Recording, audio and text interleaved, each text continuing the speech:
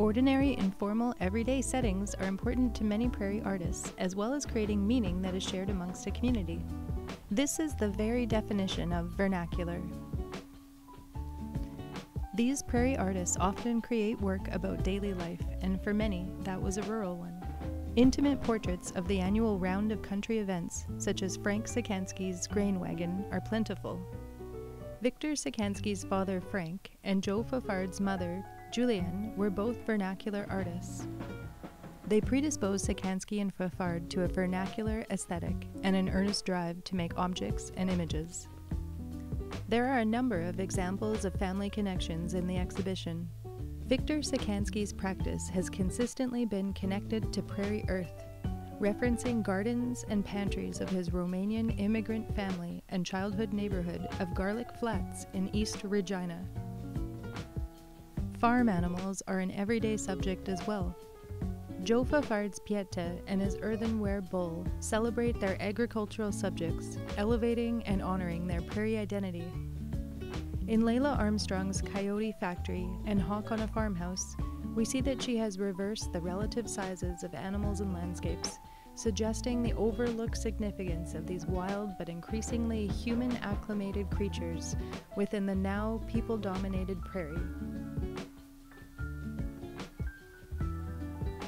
Throughout the exhibition, we discover other aspects of daily life, ordinary people engaged in work and leisure, gardening, food preparation, community activities like games, sports, and dances, activities on farms and ranches, businesses, churches, and main streets in villages and towns. Thauberger has paid tribute to vernacular artists in his work Prairie Sentinel, Winter Sentinel.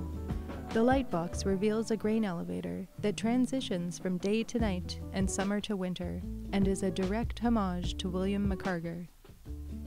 McCarger repeatedly painted this subject matter with the same perspective in different times of day and in different seasons. Thauberger's strategy of utilizing low art or craft media is adopted from California funk as much as it is from vernacular art. For example, his use of glitter in the work Powerline. McCarger also shared a use of glitter in his work. Thauberger's Powerline depicts unpopulated streetscapes often found in everyday rural life, but his use of glitter and an often candy-colored palette personalizes each building. They are deserted but less somber than some of the other prairie street scenes found in the exhibition. Thauberger discovered vernacular art when he returned to Saskatchewan and worked for the Saskatchewan Arts Board.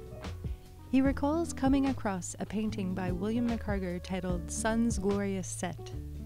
According to Thauberger, at first he thought it was the ugliest painting he had ever seen. But the painting stayed in his mind for days afterwards, capturing his curiosity, so he hung it over his desktop to live with it and unravel its intrigue. Thauberger helped to bring attention from curators to the work of McCarger, Harvey McInnes, and others. In the mid-1970s, the Regina artists began experimenting with screen printing through the Grand Western Canadian Screen Shop in Winnipeg. Founded by artist Bill Lobchuk, the screen shop opened its doors in 1968, the first printmaking shop of its kind in Western Canada. Lobchuk was born in Neepawa, Manitoba, and studied at the University of Manitoba in Winnipeg. He has always played an active role in advocacy for the arts. Leonard Anthony became a partner at the Grand Western Canadian Screen Shop in 1973. He worked collaboratively with numerous printmakers in Winnipeg for years. In 1974, he introduced silkscreen printing to the Inuit artists of Baker Lake, Nunavut. His last 15 years of life were spent in Elma, Manitoba, which he described as paradise, enjoying the trees, river, animals, and especially the birds which figure prominently in his work. The printmaking shop staff throughout the years included many of Winnipeg's up-and-coming artists like Don Proch, Tony Tascona, and Chris Finn. Fafard, Thauberger, Sikansky, and Eurysity were among many prominent Canadian artists that produced work at the screen shop. It allowed for an artistic exchange between these Regina and Winnipeg artists in the creation of works that reflected a shared prairie sensibility.